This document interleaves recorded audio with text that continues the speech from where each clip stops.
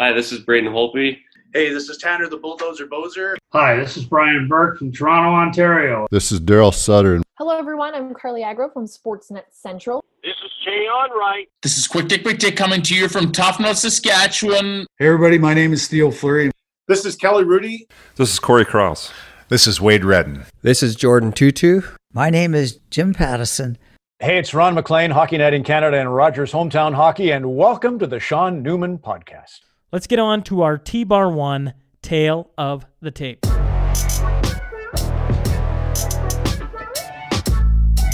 Originally from Foam Lake, Saskatchewan, he stands at 5'6". He was taken in the 1973 NHL entry draft, selected in the 8th round, 118th overall by the Detroit Redwings. Through his career, he played 390 games in the NHL, all for the Red Wings. He scored 59 goals, 82 assists for 141 points, with 1,242 penalty minutes. He wore the C for the Red Wings and spent 14 years pro between the NHL and AHL. One of the big things that Polonich is remembered for is on October 25th, 1978, he got under the skin of Colorado Rockies' Wilf Paymont, and what has been termed as the worst ever case of brutality in the NHL. Paymont smashed his stick across Polonich's face and leaving him with a concussion, severe face lacerations, and a broken nose requiring reconstructive surgery. Back then, Polonich sued and was awarded a settlement of $850,000 back in 1982. Yes, I'm talking about Dennis Polonich. The table has been set. Let's get on to the main course. My name is Dennis Polonich, and I'd like to welcome you to the Sean Newman Podcast.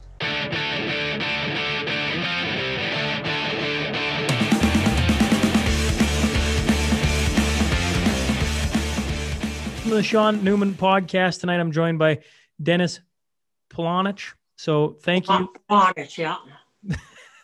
So thanks for hopping on.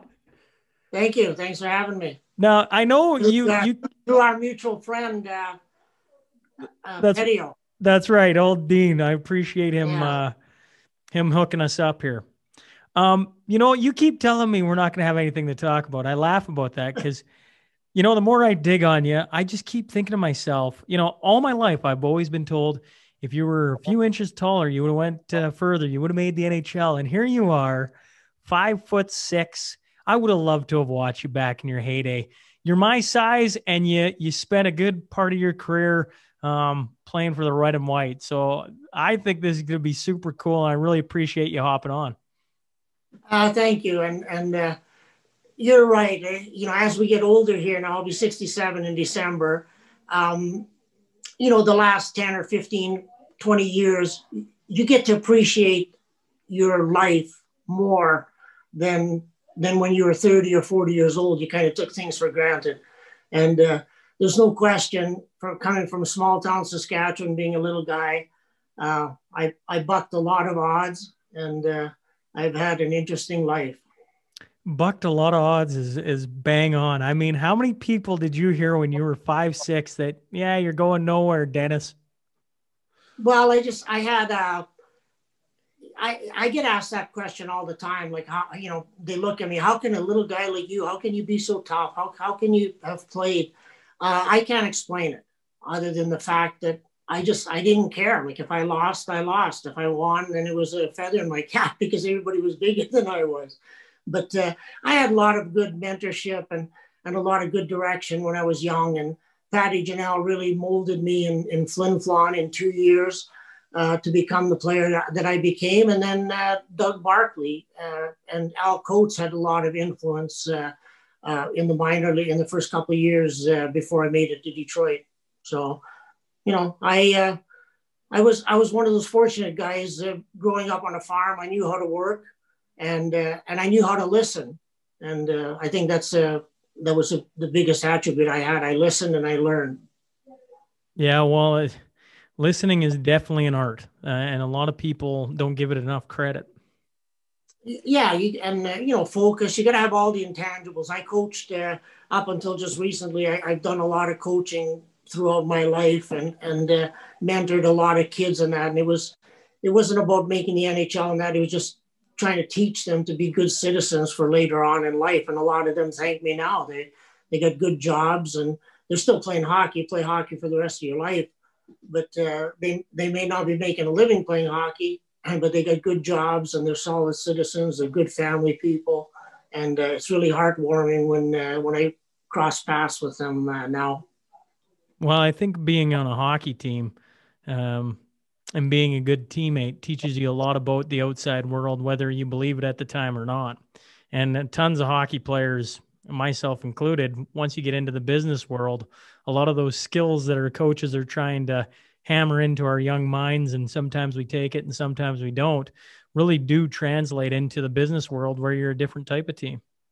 Well, trust me, I got 5 grandkids now. And my daughters are athletes, so the kids are going to be athletes as well. And I told my both daughters, I said, Grandma and Grandpa aren't raising them, but I can tell you, I'm going to have a say in whether they play sports or not, and they're going to play sports. Well, you mentioned you don't know how you're so tough, but I think being a small guy, you got one or two choices. You fade away or you dive in. And being the small guy, you don't have any choice, right? Like, I don't think you do. You gotta. No, you're correct. You got to stand up for yourself. And certainly it's your upbringing. There was 5 kids in a 2-bedroom house out on the farm. And you learn very quickly that the first one up is going to be the best dressed. 5 kids, 2 parents, and a 2-bedroom house. That must have been nice, tight living. We got by. We never went hungry. And like I said, it was a good upbringing. I'd read a little bit up on you, and back in that time, my father is roughly your age, actually a year younger than you. And he played senior for Hillmont back when he was in his teens. And reading up on you, you got to play for the Foam Lake Flyers when you were 15, 16. Well, that was huge because I went to Saskatoon. My brother was a newlywed living in Saskatoon, and I tried out for the Blades. And Jackie McLeod was a coach there. And I didn't make the big junior team, but they wanted me to stay in Saskatoon, play for the junior B team, and they would affiliate me. But we didn't have any money, and I wasn't going to room and board and school and that with my newlywed brother. So I went back to Foam Lake, and lo and behold, I played senior hockey, I played juvenile hockey, I played midget hockey. I lived at the rink. And the 2 years I played senior hockey really developed me, because you keep your head up, you're playing against men, and you need to learn how to compete and fight for the puck and so forth. So that was, that was huge in my development. I'm curious, in that senior league, were you as feisty as you were at the other levels you played? Well, we had a tremendous hockey player in Foam Lake by the name of Harold Sandberg, and he was a big 6'2", 6'4" centerman, and it was my job to go and dig the puck out and give it to him in the slot, and he would score at will. But no, I didn't do much scrapping, obviously, at 15, 16 years old, but I sure, you learn how to compete, and again, nobody's going to bully me. You're going to stand up for yourself. You head to Flin Flon, and I think, in all of Canada, there's very few places like the Flin Flon Bombers in hockey lore. What was it that attracted you to go that way instead of maybe going back to Saskatoon? Well, back then there was no protected lists or any drafts or anything in junior. So Flin Flon had a goalie by the name of Herman Hordell, and he lived in Wynyard, Saskatchewan, which is 30 miles from Foam Lake. So I seen Herman in the summertime, and he said, Polo, what are you doing? And I said, well, I'm going to try out for junior somewhere. And he said, why don't you come to Flin Flon? So he told Patty Janelle, and Patty Janelle sent me an invite. So I got the invite, but we didn't have a phone on the farm. So I phoned Patty Janelle from my grandma's house because I was concerned I didn't have good skates. I never had a pair of CCM Tacks. I just had some Black Panthers from the catalog or whatever, and they were breaking down. But I didn't want to sound cocky and ask them on the phone, Mr. Janelle, if I make the team, are you going to buy me equipment or are you going to buy me skates? So I said to him, I said, Mr. Janelle, what kind of skates should I bring? And there was silence. He didn't understand the question, obviously. So after about a few seconds, Sonny, bring the fastest ones you got. So anyways, I loaded up, went up to Flin Flon on a bus with my old skates and made the team. And he personally took me across the Main Street to a hardware store and bought me my first pair of tack skates. What'd you think of the first set of tack skates? I might have slept with them the first couple of nights. I was pretty proud, pretty happy. It was a big moment. What'd you think of playing in Flin Flon? You got to play there a couple of years? Well, again, when I was 15 or 16, Moose Jaw picked me up, and I played with Clark Gillies, by the way. Okay. We ended up winning Saskatchewan provincials, which was a big deal back then. And I won most gentlemanly player. You won most gentleman. I won most gentlemanly player when I played midget hockey in Moose Jaw, Saskatchewan. And then I go to Flin Flon, and Patty Janelle molds me into this, what I became. And I remember at practice one day, I'd never blocked a shot in my life. So the defenseman, we were scrimmaging or we had a drill, and the defenseman wound up to take a shot. So I went down to block the shot, and I got it right in my gut. Back then, the shoulder pads and the equipment wasn't like it is today. So it knocked the wind out of me. And I thought, well, be damned, like I can't stay down on the ice. So I gather myself, get up to there, and I can barely breathe, like can't get my breath. And I skated by him, and he says, "That a boy, Sonny." And I thought, good, he noticed. Again, he's seen my tenacity and stuff, and just little things like that. And when I went up to Flin Flon, I thought, wow, like talk about growing up fast. Yeah, well, you're on your own in the middle of nowhere. And I mean that in the highest sense of all for Flin Flon. Yeah, and then once there's no way I wanted to get caught or go back home. Like, what am I going to tell my friends? That I didn't make the team. So, I made the team, and then once you make the team, you had a choice. You could go to school, or you could work in the mine. Well, again, there was nobody giving me any direction.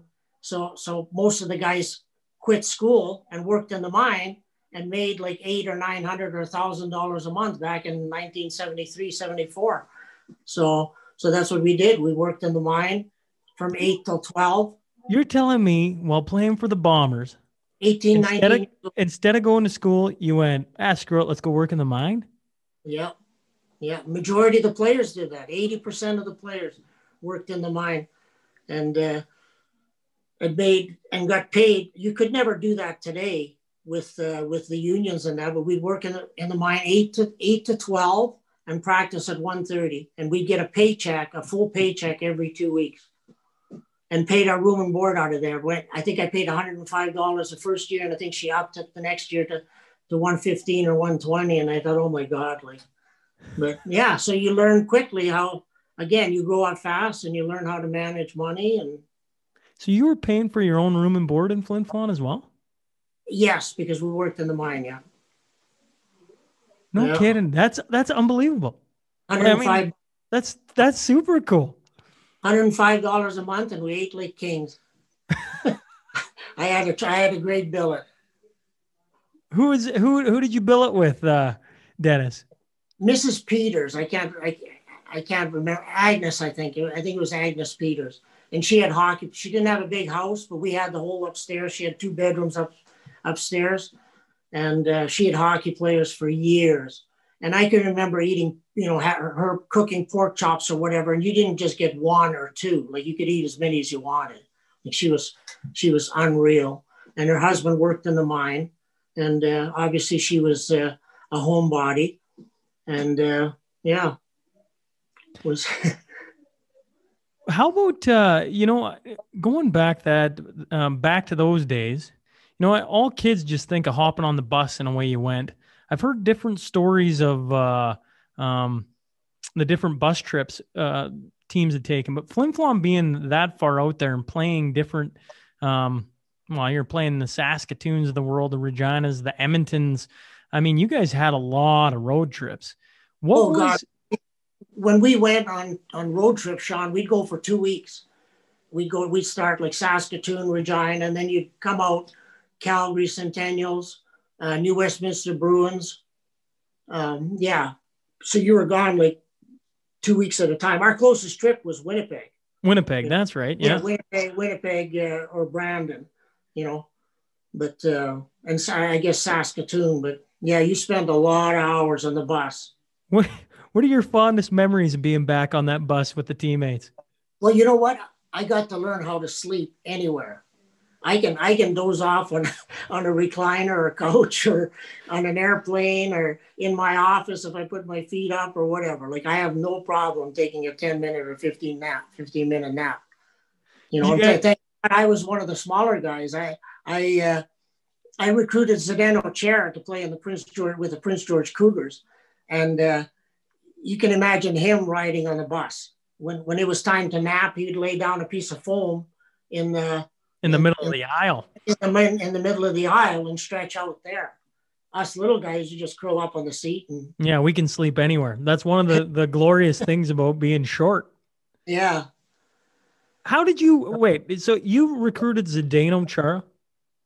Yeah, I played pro for 14 years. And when I finished pro, my first job was in Yorkton, Saskatchewan Junior League. And again, I had to do it all back then. You had to sell season tickets, you had to sell advertising, you recruited players. I didn't have like 3 or 4. I didn't have a major staff. And, when you play hockey, I played hockey for 14 years. I didn't know how to put together an invite, a player invite or a letter. If I had to go to or speak, to the Commerce or some group in Yorkton about, so again, you got to re-educate yourself. And so then from Yorkton, I went to Medicine Hat for 4 years, managed the Tigers. And then from there, I went to Prince George. And they have the European, the import draft and major juniors, and each team is allowed 2 players. And I had Zdeno Chara on my list. I'd never seen him play. Obviously, we didn't have the financial wherewithal to scout in Europe. So I had him on a list from a player agent or someone. So the NHL draft, Mike Milbury drafted him in the 3rd round but for the New York Islanders. So I immediately phoned Mike Milbury and I said, Mike, you drafted Zdeno Chara. Our draft is coming up. And I said, I'd like to take him. Do you think he'd come to North America to play? Oh, yes, Polo, we'd love that. Get him acclimatized and stuff. And I thought, well, if he's good enough to get drafted in the 3rd round by the NHL team, he's good enough to play junior. So I called him and I said, Zdeno, I said, Dennis Polonich here. He didn't know who I was, but I said, I'm a general manager of a major junior team, Prince George. And I called Mike Milbury and I want to draft you and bring you to Canada to play junior. He says, yes, I come. So that's all I needed to hear. So I drafted him and then the wheels were in motion. I flew him in and, he came to Prince George. At that time, he was 6'5" and about 214 pounds or maybe less than 200. He was just a tall, gangly, skinny guy. And, obviously a little bit awkward, but you could see his passion and his commitment and everything. And we're friends to this day. I will tell you some neat stories about Zdeno. So do you want me to go on? Absolutely. Okay. So he played junior with us and he was tremendous in the weight room and just, did all he could to make himself better all the time. Was tremendous to be around. So at Christmas time, the Canadian kids get to go home because you have a 4 or 5 day break. Well, the European kids can't, because by the time you fly them there and back, that's 2 days. You know, they're only there's at no home. time. There's no There's time. no time. Yeah. So I had Zdeno and another kid by the name of Ronald Petrovicki come to our house for Christmas. And we treated them like our family. And we bought them gifts. And my girls were, 10 years old at the time and 8 years old or whatever. So they were playing with Zdeno and Petrovicki. We exchanged gifts and we drank wine and we had Christmas dinner and stuff. And they really thought that was something, became part of the family. Well, lo and behold, Zdeno became the player that he became, and he's playing in Boston. My one daughter ended up going to school in Hartford, Connecticut on a squash scholarship at Trinity. So she wanted squash. She was a Canadian champion. And so she goes to Trinity on a scholarship, becomes captain of the team, and said, Dad, I want to take the girls to Boston to a Bruins game on the train and then come back, as a team bonding thing. Can you help me with tickets? I said, yeah, let's call Zdeno. So I called Zdeno, and instead of me going third person, I just said, talk directly to Loran, and he freed up his box and had all the girls in Z's corner watch the game and that, and all the food, drinks, and then he sent up an usher and took him down to the wives' lounge, and they waited for him after the game. So he signed all their paraphernalia and that. So I said, Zdeno, let me, pay for like tickets or drinks or, or food or whatever. No, Dennis, remember when you buy me jacket? When he came to Prince George, he didn't have any winter clothes. So I took him out with my family. I had the team credit card and bought him a winter jacket and a shirt and tie, some clothes and stuff. And he remembered that. That's the kind of guy he is. He says, no, you don't owe me anything. He said, remember when you buy me jacket?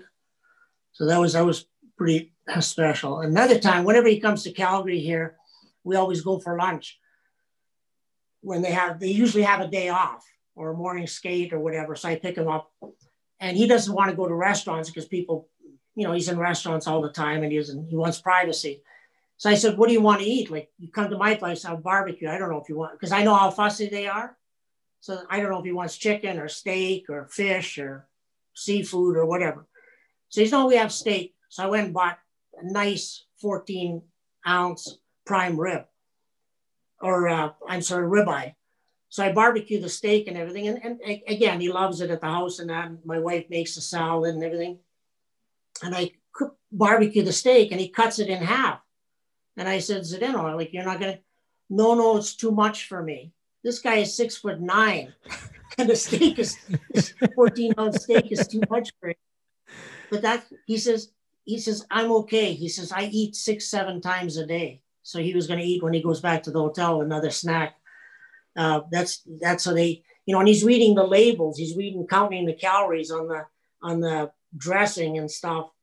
Because, he's so fit. I mean, he's 42 years old and he's still playing. Well, I mean, the career he's had, Dennis, has been just unbelievable, he's right? An incredible human being. So I pick him up, and it was a beautiful day one year, and I had a little convertible in my garage, and I thought, you know what, I'm going to take that little convertible. I didn't put the top down, but I'm going to pick him up. So I go downtown, and the light turns red.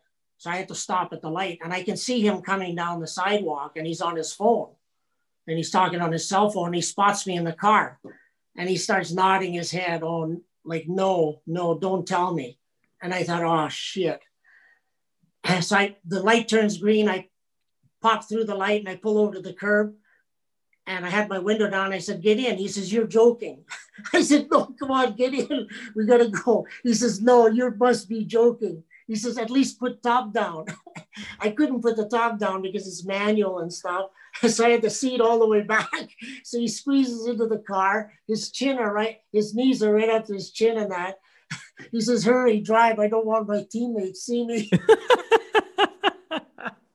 So we laugh like hell about that. But yeah, he's an incredible man.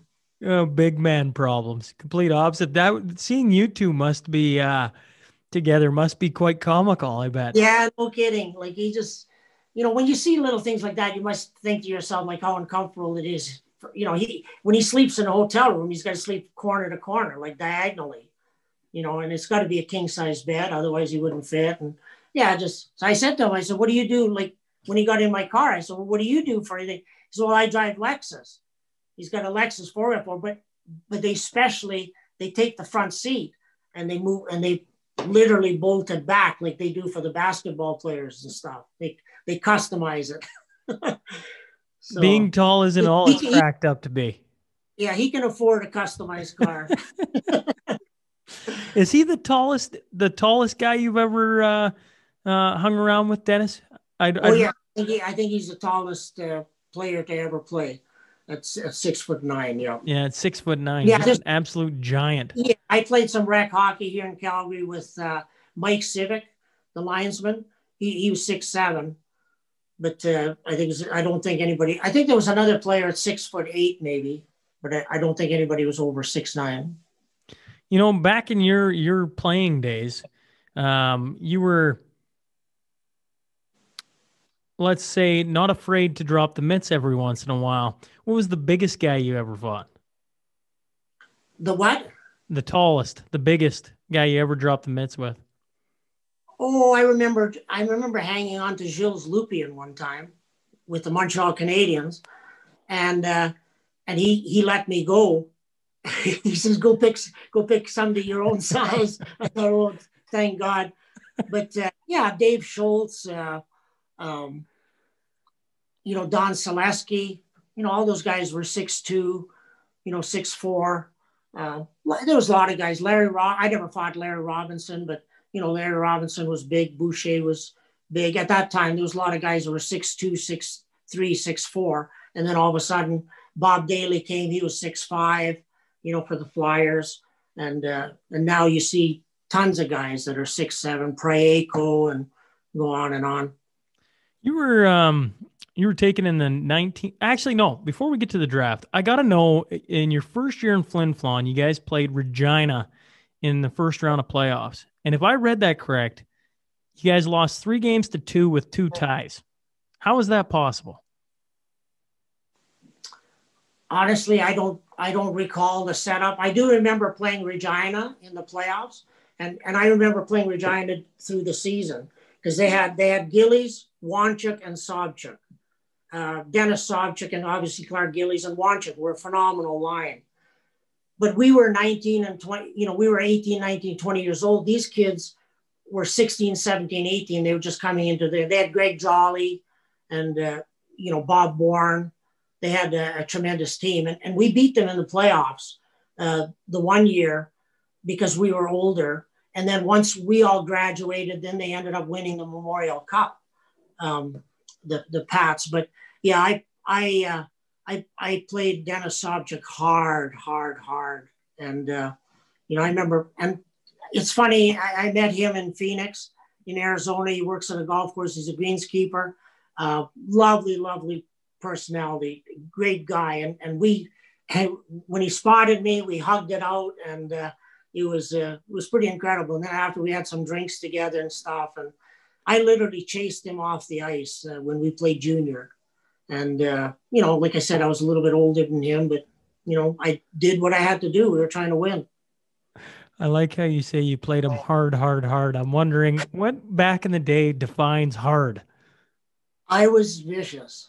And there's no way that you could play that style of game today. I was vicious and obviously, people say it eventually caught up to me and stuff, but I was tenacious. I played against all the other team's top lines: Marcel Dion, Charlie Simmer, René Robert, Guy Lafleur, Jacques Lemaire, Steve Schott. That was my job, to shut those guys down. And I, like I said, I was hard on some of those guys. Who was maybe the one line when they lined up against you, you went, man, I really hate playing these guys? Well, I played against Gretzky in Edmonton, and Gretzky was just a young kid coming into the league, and he was at the rink in the morning fixing up his sticks. So he was asking Lee Fogelin and Kevin Lowe and Dave Semenko and that some of the veterans and that, were playing against Detroit. I know they're not very good. The record, is not very good, but who do you think I'm going to play against? Like, is there anybody I need to look out for now?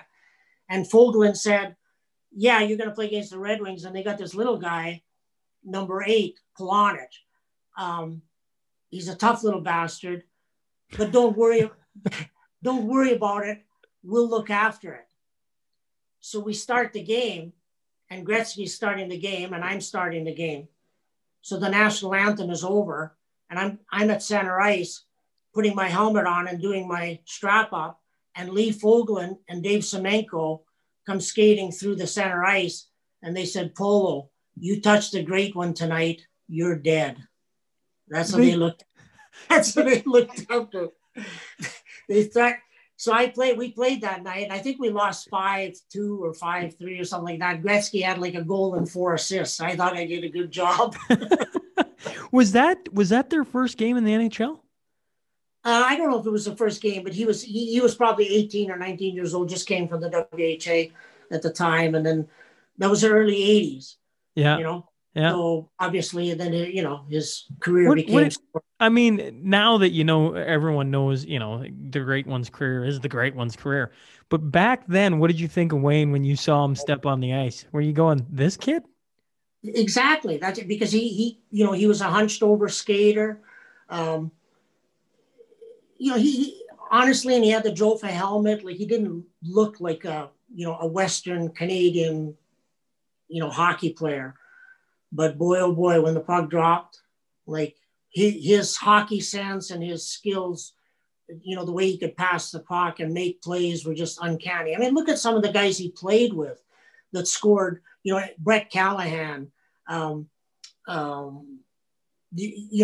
that, were nothing, and they ended up playing with him and scored like, 40, 50, 60 goals. I could have kicked him probably 30 or 40 with him as well. I'd like to think I could. I like to think I could have kicked in a couple as well with him. Yeah, no, he, I'm just a consummate pro. Like, you've never heard a bad thing about him, and he was so good for the game. They certainly looked after him. Yeah, absolutely. You've dropped a couple different names of absolutely talented hockey players. One that. I was a defenseman, grew up playing defense, and I've watched the Rock'em Sock'em videos of him. Is Bobby Orr. You would have got to have known him. I got the tail end of Bobby Orr. The tail end, that's right. Yeah, I turned pro. The Bruins were the Bruins in the early 70s. That's right. I turned pro in 73, and then I, started playing in the NHL in 74, 75, somewhere in there. I played against him when he was with the Bruins, and then I played against him when he was in Chicago. And we couldn't all believe, how that transpired, how that happened. And if you check the records, I believe that I have the last major penalty against Bobby Orr when he was with Chicago. There was we were playing in the Detroit Olympia, and it's a small oval-shaped arena, the ice surface. And the puck went in the corner. So, of course, I'm, trying to make a name for myself and, get more ice time. So I run him in the corner, and the puck goes behind the net, and I run him again over on the other side. Well, the puck turned up the ice, and we're jawing at each other behind the play, and he's going, yeah, you're up from the minors trying to make a name for yourself. I said, I'm not impressed with your press clippings, like, who are you? And, I'm trash talking, showing him no respect. Today, I'd shine his shoes. but anyways, so we dropped the gloves and we get 7 minutes each. I thought, well, this is a great trade-off. His cover is on the program that night. So when we go to the penalty box, the people are streaming down from the stands and sticking the program underneath the glass for him to sign his picture on the thing. And I'm over on the other side, still jawing at him, and I'm thinking to myself, oh my God, I wish he would just sign one for me. So wait, you fought Bobby Orr? I scrapped with him. that was part of my gig. Like if I could take Marcel Dion off the ice, or Yeah, absolutely. or Guy Lafleur, or Brian Trottier, or Mike Bossy, or somebody like that, to come and sit in the penalty box with me for. It was a great trade-off. Yeah, it was a good trade. It was a good trade-off. So that was part of my gig. Yeah, but you still fought. What are we talking here? The greatest defenseman of all time. Some people argue one of the best, or the greatest players of all time. You dropped the mitts with Bobby Orr. I know, and I broke Ray Bork's jaw one time too. I read that today. So you fought Ray, and you fought Ray Bork when he was like a 20-year-old. I was a bad little bugger. I told you, I wanted to win at all costs, and I wanted to be there at all costs. It's just one of those things. I guess that's what separated me from others. When you go back to 1973, the NHL entry draft, like today, the draft is such a big production, right? Everybody comes in. It is what it is now. It's a big industry. It's a big moving machine. Back in 73, when you get taken in the 8th round, I assume you're not at the draft. How do you hear about it? Who gives you the call, and what's your thoughts? As I told you, we didn't have a phone on the farm. So I spent the day at my grandmother's house in Foam Lake, and obviously sat by the wall phone waiting for the phone to ring. I didn't have an agent. Patty Janelle, the coach, I stayed in touch with him. And I stayed in touch with another person, Linus Westberg. He was a sports announcer out of Yorkton, Saskatchewan. He was with CTV, and he was, they were getting it back in those days. There was no internet, so they were probably getting it on ticker tape or whatever you call it. And so he was updating me, with the draft. I would call him, or he would occasionally call me. And then Patty Janelle called me. It was getting later in the draft, and he said, Dennis, he says, I think Detroit's going to take you. He said, I'm not promising you, but he said, I just talked to them. And because he was promoting me and said, you can't go wrong. Much like Calgary Flames took Theoren Fleury with the last pick, kind of thing. And I was taken in the 8th round. And at that time, I think it was 116th or 118th overall. So today would be like the 3rd or 4th round in today's draft. But honestly, I didn't care who, where, or, I got drafted. Obviously, I wanted to get drafted, but I just wanted an opportunity. I just wanted an invite to training camp, and the rest I would look after myself. And lo and behold, an original 6 team, chose me. So, I just wow, like Gordie Howe, Alex Delvecchio, Ted Lindsay, the storied franchise like that. It was numbing. And so you know what? When it happened, I never had a personal trainer in my life. You start running a little further. You start lifting a few more weights, and you start getting ready because, your window of opportunity is not that big. And so when I went to Detroit, with my style, they just kept asking, who is that little guy? Who is that little, look at him, every day it was, something, I would do something that they would notice. Your first, what was your first training camp like? Because you end up going to Britain, all right? You end up being overseas that first year, but do you end up going to the first training or to a Red Wings training camp? And yes, the London Lions were actually a part of the Detroit Redwing, or the Detroit Redwings organization. Back in those days, in today's society, in today's NHL, each team gets 50 contracts. So you have 22 or 24 NHL guys in Detroit, and then you got another 22 guys in the minor leagues, in the American League, and then you might have, a couple of guys in Europe, so you're only allowed 50 contracts. Back then in 73, 74, Detroit had 80 hockey players signed to contracts. So when you go to training camp, I know I'm not going to make Detroit because they got Alex Delvecchio, Red Berenson, and Marcel Dion at center ice. I'm not naive, okay? But I'm going to make an impression. So when we broke training camp, because I was a young guy, a single guy, they were sending a team over to Europe. And I thought, my initial thought when they told me, I thought, oh, screw this. I just signed a 3-year contract, like an entry-level contract. I'm getting further away from the NHL than I am getting closer. Like, what's going on? But then once you talk to some guys and find out what's going on, I turned it into positive and say, wow, like I'm 19 years old. I didn't turn 20 till December 4th. I'm going to travel Europe, expenses paid, and that's what happened. We played 72 games there. Doug Barkley was the coach. Al Coates was the trainer. And it was mostly single guys. I think we had 3 or 4 married guys on the team. And we just traveled around Europe and played exhibition games and tournaments. There was no league, but we played some good, like Spartak, Dynamo, lots of good Czechoslovakian club teams, like against Vaclav Nedomansky, Salming, Hedberg, Nielsen, and then it was kind of ironic because a couple of years later, those guys started coming to the NHL. And that was the whole theory. They wanted to start a pro team, and they still talk about it to this day. There's NHL teams going over there playing exhibition games. So that's how that evolved. Called the London Lines. It was a line with a Redwing coming out of the shoulder. It's kind of neat. I have a jersey downstairs, one of my original jerseys. What that is super cool. I mean, when I read about it, and I read a couple different articles talking about the history of it and what they were trying to do, and you've summed it up quite nicely.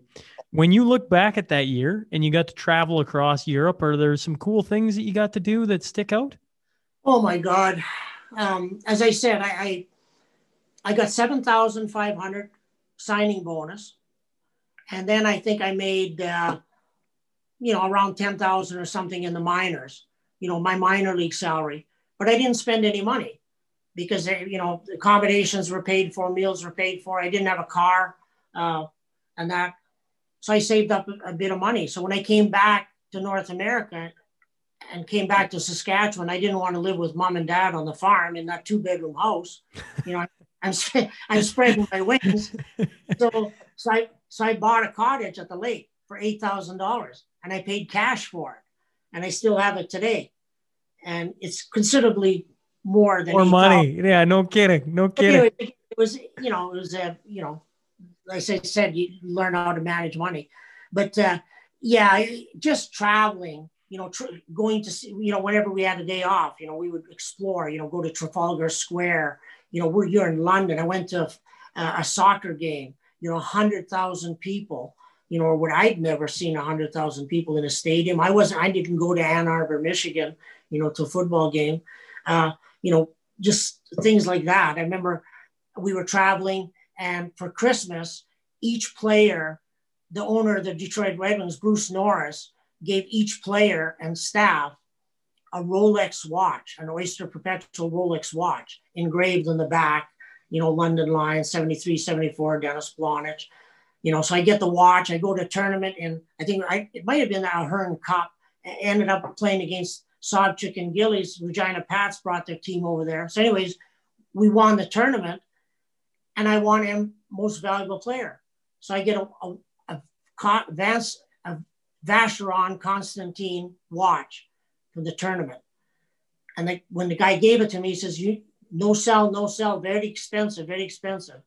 So I got that watch. Then I bought my mom and dad 2 watches, a Christmas gift, Rattle watches. So now I got to bring them back across the border, back to North America. So what do I do with them? I can't put them in my suit, in my coat pockets and everything. I got to go through customs. So I hid them in my hockey bag and my luggage and everything. I think, oh my God, like I hope they get to where I'm going. So just, it was, 19 years old, traveling around Europe with a bunch of guys that you'd go to war with. Yeah, it was fun. Growing up, who was your favorite team in the NHL? Toronto Maple Leafs. You're a Maple Leafs fan. Yeah, we never had any TV, but I listened to Foster Hewitt religiously, and Dave Keon was my idol. And when I went to Flin Flon, I ended up wearing number 14. Dave Keon, when we played road hockey, I was Dave Keon, and I would pretend I'd be carrying the puck and doing play-by-play, and Keon's got it over to, so-and-so, and back Like to Keon. Score! Yeah, it's Toronto Maple Leafs. Do you remember the first time you played in the Gardens then? Yeah, I remember the first time I played in the Gardens. I remember the first time I played in the Forum.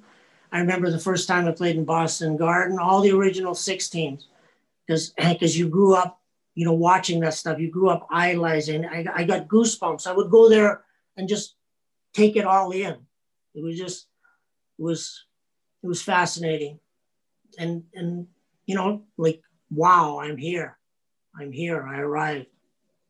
When you look back at it and you got to pull on the Redwing jersey for the first time, what night was the best, not the best night, the most memorable night? Was it the first night you get to pull on the jersey? The first night you play maybe in something like Toronto, your childhood team, or your first goal, your first fight? What night in that first season really sticks out to you? There's no real definitive. They were all great. When I scored my first goal, when you played your first game at Montreal Forum, or Toronto Maple Leaf Gardens, when I had my first interview on Hockey Night in Canada.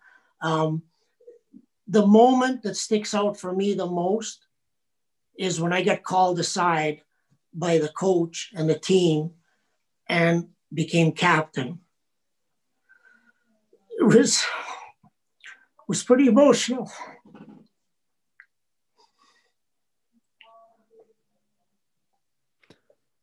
Just to have them, it's all good, Dennis.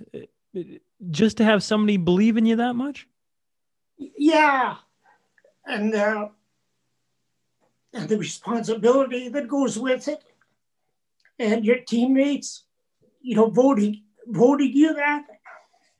Yeah, it's pretty special. Like I said, for an original 16, and I remember Ted Lindsay came to my wedding in Foam Lake, Saskatchewan. That's how much he thought of me. The general manager, the Detroit Redwings, Hall of Famer, flew from Windsor to Saskatoon, rented a car, and came to Foam Lake, Saskatchewan for 2 days. I had like 13 teammates at the wedding. So, yeah, it's just special times. You don't ask for that. You earn it. And I've had a good life, but I've earned it. I appreciate you sharing that. That's anytime your teammates think that highly of you is a special honor, and you should hold that in high regard. Obviously, you do. Yeah, it does. And like I said, you don't take it for granted, but you don't think much of it. When you're younger, things are happening. But now, when you sit back and you see your grandson or, somebody with a Polonich jersey with a C on it, like, wow. So, anyways. You bring up Ted Lindsay. Ted Lindsay is in hockey world. I mean, there isn't many bigger names than Ted Lindsay. You must have a Ted Lindsay story or two. Well, like I said, by him coming to the wedding, just tells you what kind of a man he was, and what kind of a person he was, and then again what he thought of me. So, having said that, the night of my accident with Wilf Paymont, October 25th, 1978, when they took me to the hospital in an ambulance, and my wife came later, who else shows up? Ted Lindsay. I couldn't talk. I couldn't see him. My eyes were swollen shut.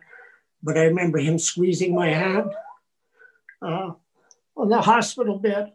So, So yeah, that's a tremendous Ted Lindsay story, and he's a man of his word. And I wouldn't say I was a journeyman player. If I'd have played, I was every bit as good as Gary Howard or Doug Jarvis or Doug Riseborough. But Gary Howard gets to play with New York Islanders, and the other guys get to play with Montreal Canadiens. They won Stanley Cups. I'm not crying about spilled milk or anything, but but you're talking about. I'm just saying I'm on par with those guys. But for him to come to the hospital again, and he was there for me in crucial time. He said he would look after me, because I didn't know, at that time whether there'd be a lawsuit or where I would end up financially in that. When I was all healed and I got back playing and everything, he signed me to a 5-year one-way contract. That was the first time in my life I finally felt some security. When I played in Detroit and I was captain of the Red Wings in 76, I had 18 goals, 46 points, 278 minutes and penalties. I made $85,000 a year on a 1 year or 2 year contract. That's the way it was back then. It was year to year, day to day. And, finally I got my one-way contract, guaranteed 5 years. Like I said, it just finally you could take a deep breath and say, you knew where you were going to play the next year. Or if you didn't play, you knew you were still going to get paid. Because then I started a family, young kids, and I appreciate you sharing that. On a lighter side, maybe not a lighter side, we'll see here, is I'd read that back you were mentioning the Detroit Red Wings not being the top of the league, shall we say. But the Philadelphia Flyers at one point were rated one of the best teams in the NHL. And I read blood was shed every time they came into the old Olympia, and you led the charge. Well, that was some of my best games. And let's call a spade a spade. And in the mid-70s, the Red Wings were called the Dead Wings. And I think I made the playoffs 1 year when I was there. And was with Bobby Crom. And we beat Atlanta Flames in the playoffs in a 3-game series, and then we played against Montreal. Well, they lost 12 games all year. So we go to Montreal, we split. We thought, oh boy, like we got them right where we want them. They came to Detroit, they beat us like 9-1 and 8-0. And I broke Ken Dryden's shutout with my only playoff goal. But yes, Detroit was, and then all of a sudden, and then there was a lot of turmoil. I had like 11 coaches in 8 years and 3 or 4 different general managers, a couple of different owners. I went from Bruce Norris to the Ilitch family. If I'd have played a few more years with the Ilitches, they loved me, but they provided stability. And then Jimmy DeVilano came along and drafted Steve Yzerman. I remember him coming to training camp at 18. I didn't play with him, but I was at training camp with him.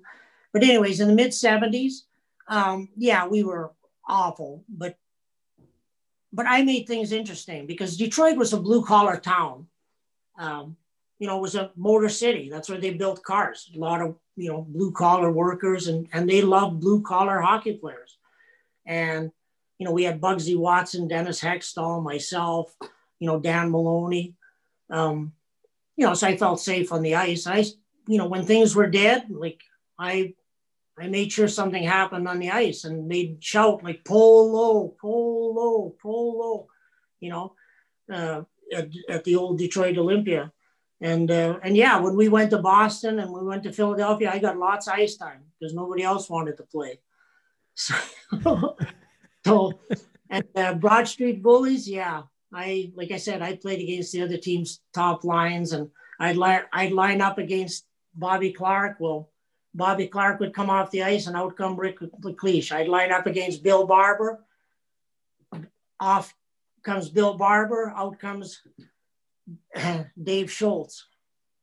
So what do you think is going to happen? He's not coming to wish me Merry Christmas. So they, I used to, a lot of times they were more interested in me than the actual game. But that was some of my best games because you played alert and I played with two hands on my stick. I think the Broad Street Bullies are the Broad Street Bullies for a reason. I think it's a cool little news clipping that they were incredibly tough, and you know what? They got 2 Stanley Cups out of it. Yeah, and when they started dismantling the team, then guys around the league started getting even with them. There were some tough guys like Bob Kelly and like I said, Dave Schultz and Moose DuPont and the Watson brothers and, on and on. But when they started dismantling the team, a lot of guys started getting even. And I remember playing against Dave Schultz when he was in Pittsburgh. And Pittsburgh was coached by Johnny Wilson. And he's a Red Wing alumni who I had met many times and kind of looked up to. So he ended up coaching Pittsburgh. And there was a face-off in the Detroit Olympia at the blue line, offside face-off, and I was playing right wing. Well, my back and my butt are right up against the Pittsburgh Penguins bench. And Dave Schultz is standing up on the bench. Polonich, I'm going to kill you. I'm going to cut your eyes out. I'm going to get even with you. I'm going to do this. I turned around, just turned my head. I said, Schultze, how are you going to get even? You never get on the ice. Oh my God. Johnny Wilson had to turn the other way. I could trash talk with lots with the best of them. With the best of them. And then if I had to back it up, I backed it up. And a lot of people were a little bit leery fighting me because I was tough. But, if they lost to a little guy, it was a bit of an embarrassment. So I tell you what, probably the funnest 40 minutes of my life today was watching your old fights. Because the entire time, all I'm thinking, Dennis, is like, this guy is my size going at it with some heavyweights in the NHL. Like this is friggin' cool. And I love the commentators because, Polonich at it again. And then you'd be getting thumped on and all of a sudden out of nowhere. And I suggest to any listener to look him up. You come out with some absolute flying punches and it is awesome because I'm just sitting there all over again going, this guy is 5'6", going at it. Like, this is awesome. I got to root for you. You'd be sitting in Chicago going, you may hate Polonich, but he's 5'6" out there giving it. Like, this is sweet. Yeah, I was a good teammate. Guys knew that I had their back. I started it, but I'd be there if they started it as well. And yeah, it was fun. I was tremendously strong. I worked out, religiously on the weights. I could bench press a lot, so I used to pull the guys in close. And I could fight with either hand. And like I said, I bury myself and start throwing jackhammers. You came to Detroit after Howe's done, but Gordy does come back in the NHL. Did you ever run into any of those legendary elbows? Oh my God. I as you said, when I missed him by 1 year. He ended up going to the WHA to Houston. That's right. And then they became Hartford Whalers. Well, when they became Hartford Whalers, he played in the All-Star game in Detroit at Joe Louis Arena. I believe it was 1980, 80 or 82. I think it was 1980. And my mother and father-in-law were in Detroit from Saskatchewan, farmers.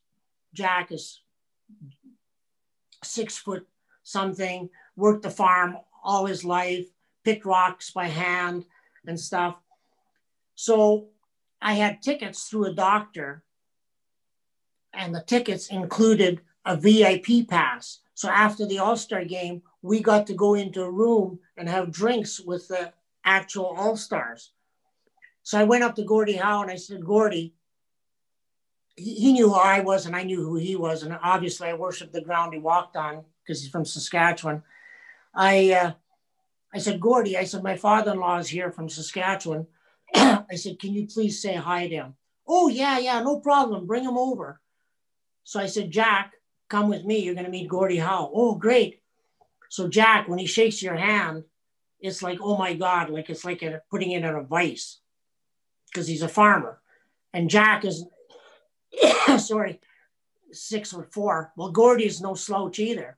So they shake hands and Gordie jumps back and he said, oh my God, how many milkers you got back home? Like how many cows do you milk? So that broke the ice. Well, you know what? They talked for 15, 20 minutes.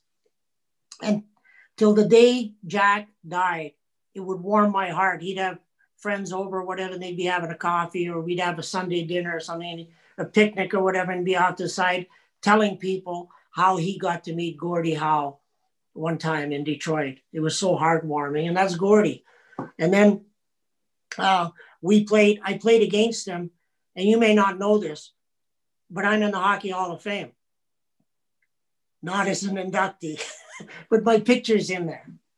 There's a picture from the press box. I took a face-off against Gordie Howe when he started the game with his two sons. They moved Marty up from defense and put him on right wing, and Mark was on left wing, and Gordie was taking the face-off, and I got to take the opening face-off against him. Jean Anel was on my left side, and Bill Hogebaum was on my right. I let him win the draw. You got to line up against the Howes. The Howe, father and two sons playing in the NHL. That'll never happen again. And someone took a picture from the press box with the names on the back of the jerseys. So that picture is in the Hockey Hall of Fame. I have one better in my basement. It's all signed with all six guys. Oh, wow.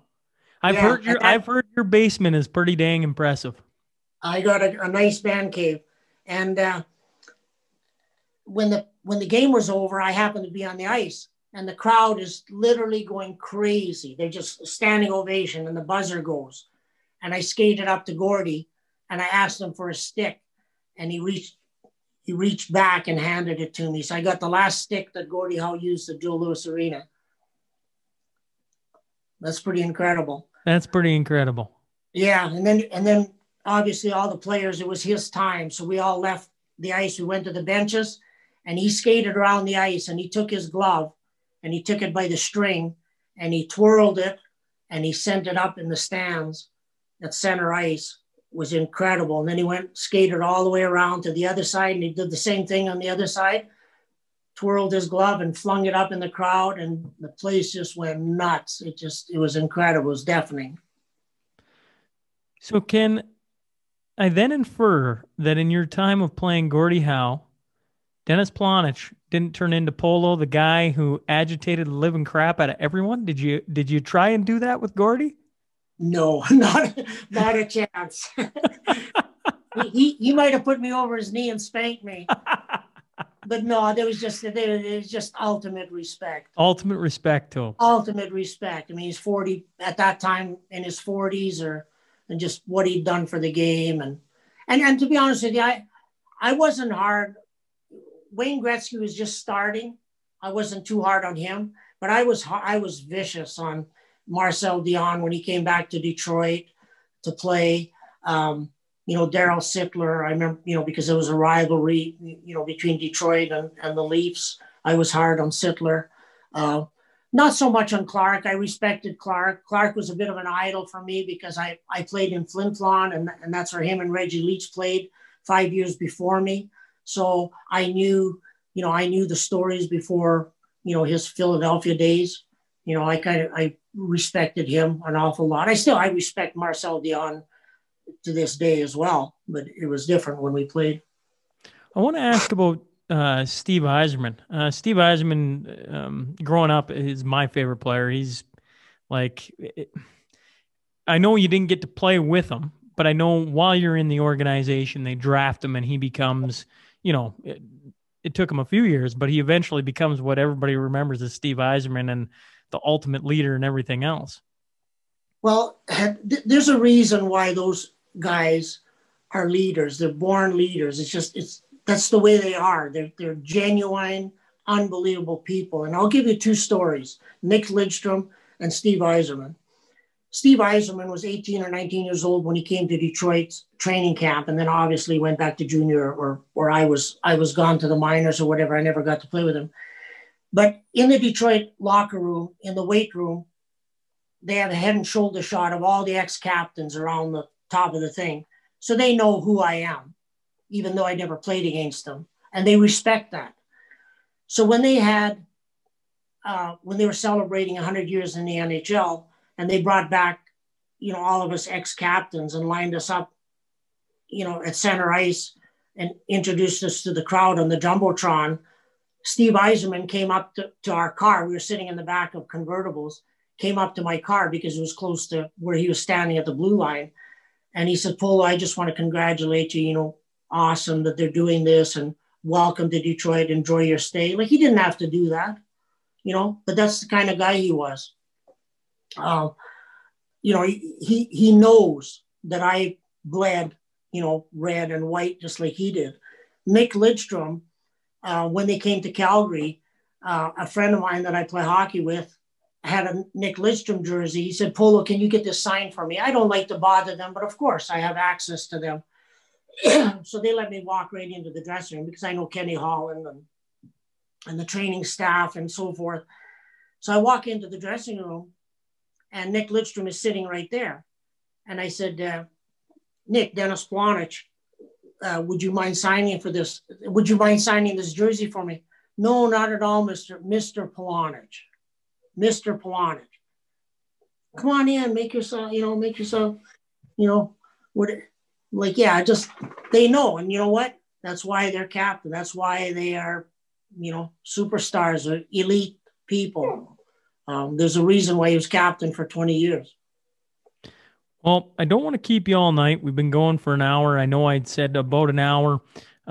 Let's do the Crude Master Final Five. 5 quick questions for you, and then I'll let you get on with your night, Dennis. I really appreciate you coming on and sharing some stories. One, what's the best prank you ever saw pulled or pulled yourself while playing for the Red Wings?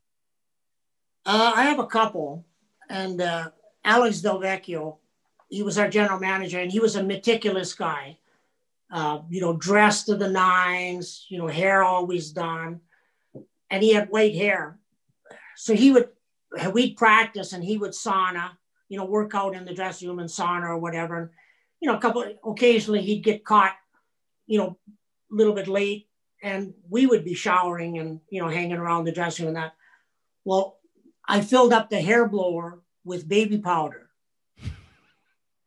So when he went to dry his hair, he turned the hair dryer on. He got this poof of baby powder all over his face, all over his head, and the guys were watching. The Polo, that's our general manager. Like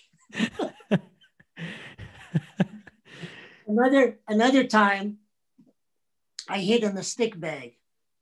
We emptied the stick bag, and I crawled in the stick bag, and I took my teeth out, and I was just in there with my hockey underwear. And Joe Kosar and Igor Larionov were in on the joke, and they sent one of the guys. He said, I don't have time. Can you go to the stick bag and grab my sticks for me? So the guy bends down to unzip the stick bag, and I jumped out of the stick bag and scared the shit out of him.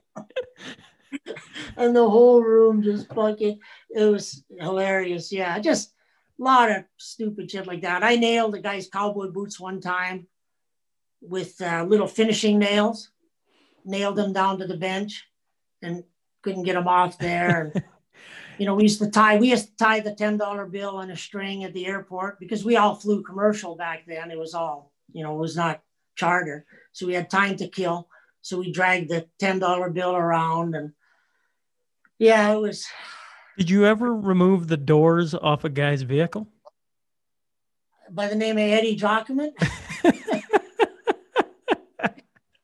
He had a Jeep. It was literally called The Thing. That's what they called it, The Thing. And it was a summer vehicle. I don't know why he had it in Detroit, but he had a summer. So he brought it to practice one day, and it was blistery, cold and windy. It was awful weather. And the doors, you could just pull the doors off and roll back the canvas on the hood or whatever. Well, we did all that. But we didn't leave him the doors. We put the doors in the trunk of my car. And took the doors home with you. Yeah, we took the doors home. And I ended up setting him up against his garage because we beat him home. He couldn't travel more than 30, 40 miles an hour. He didn't have a tooth. He had a hockey sock on his head because he was freezing. And we passed him on the highway. We were waving to him on the expressway, and oh my God, he didn't want to leave his car down at not at the Olympia in downtown Detroit. He'd come back and you wouldn't have any wheels left. Oh man. Yeah, we did a lot of crazy things. I had another good joke too. Dennis Hextall and Terry Harper were really good hunters, and they went up in northern Michigan hunting all the time. And so I bought 3 duck calls and I passed them around in the dressing room. So when we'd be on road trips at the airport or in a hotel, you'd hide around the corner and you'd do this duck call.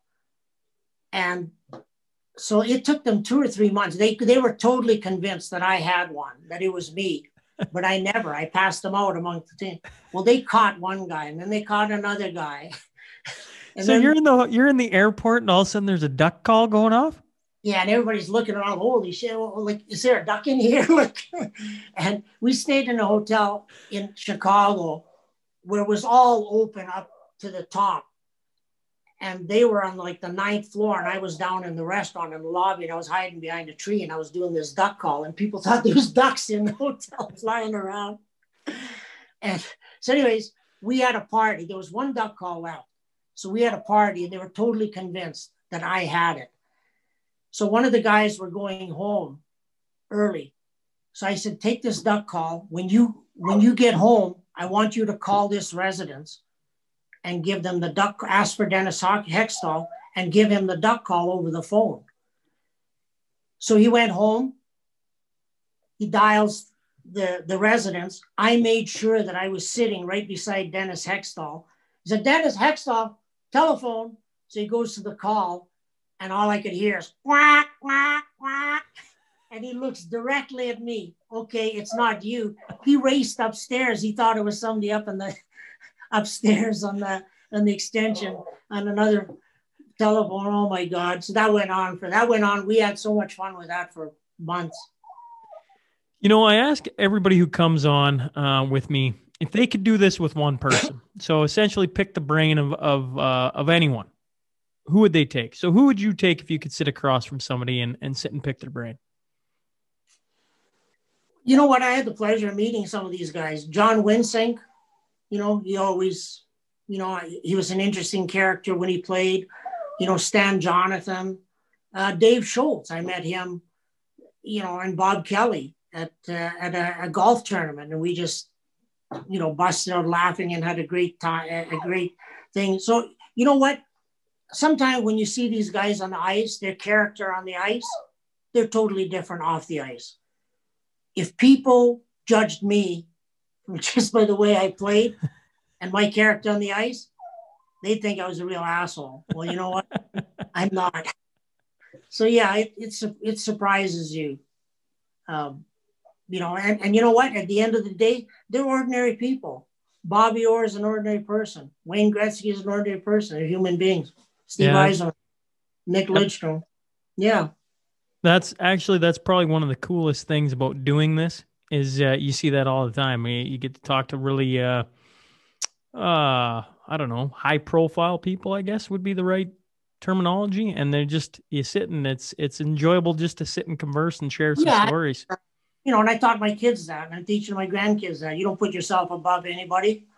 You are what you are. Be nice, be kind to people. I can vouch for that. My son-in-law is black.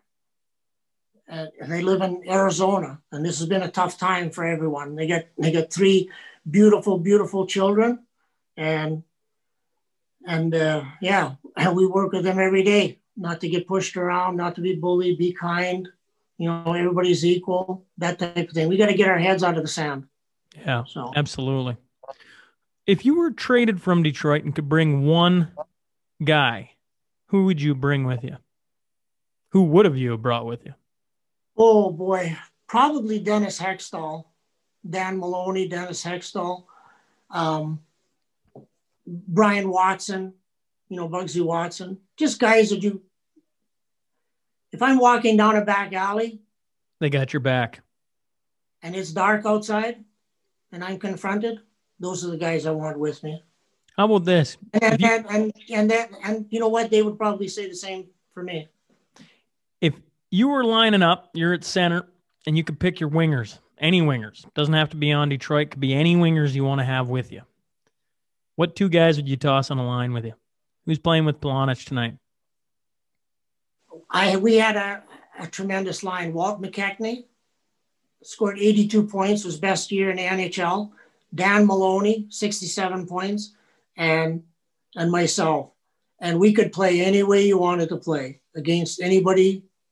We had skill, we had grit, we had everything. Those are the kind of line mates I need, or I'd want. I obviously want at least one guy with skill, but I want some toughness there too, and some compete. Your final one. If you could give one piece of advice, and you've probably done this an awful lot through your life, to up-and-coming hockey players or people in general, what piece of advice would you pass along? Obviously, learn how to work. No excuses. Don't compare yourself to others. I know it's a little bit more than one, but there's probably 5 things that I would ingrain, not only into my kids, but kids that I coached in that, getting them ready for real life. It's not easy out there, man. And, learn to do things for yourself, quit pointing fingers, no excuses, and just roll up your socks and you know what? Work. And get to work. And you know what else? Deal with shit. Shit's going to happen. You got to deal with it.